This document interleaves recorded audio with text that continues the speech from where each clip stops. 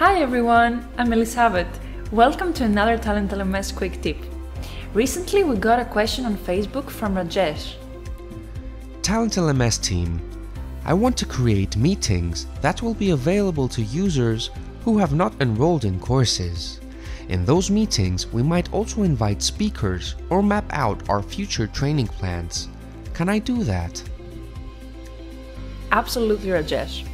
While creating instructor-led training units and courses can help you with blended learning, it's important to also have meetings that are not attached to specific courses.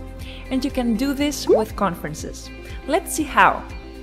You can host a conference using the native TalentLMS integration or your company's big blue button, GoToMeeting, Training, Webinar, Microsoft Teams or Zoom account if an administrator has already connected the two. Log in as instructor and navigate to Conferences. Click on Add Conference and choose the name, date, start time of your event.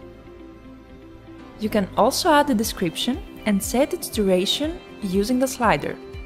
Once you create the conference, you need to add users, either one by one or in bulk.